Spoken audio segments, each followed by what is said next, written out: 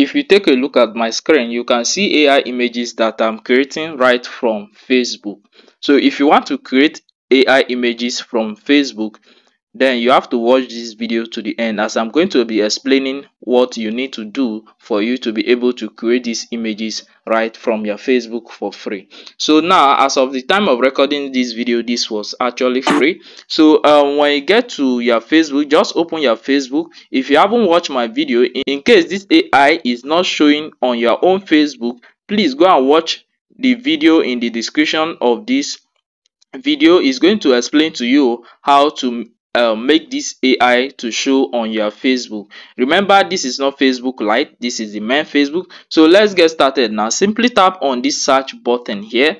So when you tap on the search button, what you are going to see is this. By the side of the search bar, you are going to see this Meta AI. Just tap on that Meta AI and it will give you access to something like this, where you can actually ask this AI anything, or you can ask the AI to generate an image for you. For you to ask this AI to generate an image, what you are going to do is to type this thing I'm typing. You enter slash, then you tell the AI to imagine, okay, something like this. Tell the AI to imagine. Then after this, you start describing the image that you want the AI to generate.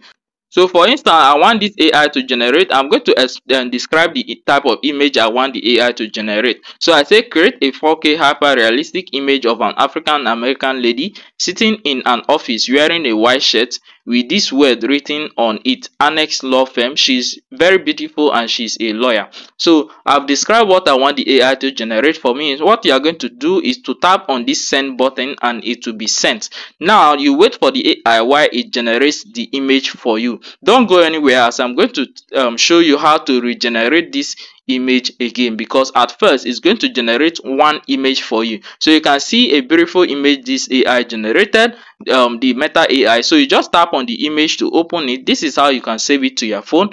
In the downside here, you will see a more button. Just tap on that more button, and from here you will see save photo, and it will be saved to your phone. Now if you want this AI to regenerate this image again, what you are going to do is to type slash again, then tell the AI reimagine.